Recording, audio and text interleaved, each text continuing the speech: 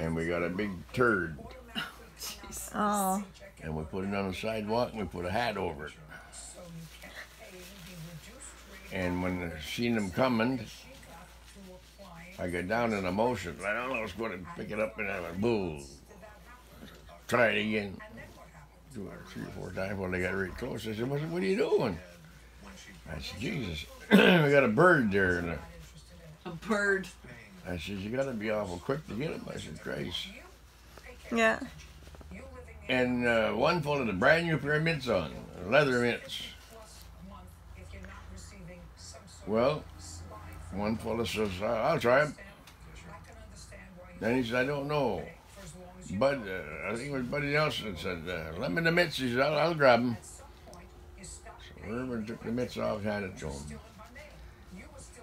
Jesus Christ. I said, as soon as I lift that hat, and I'll clapper.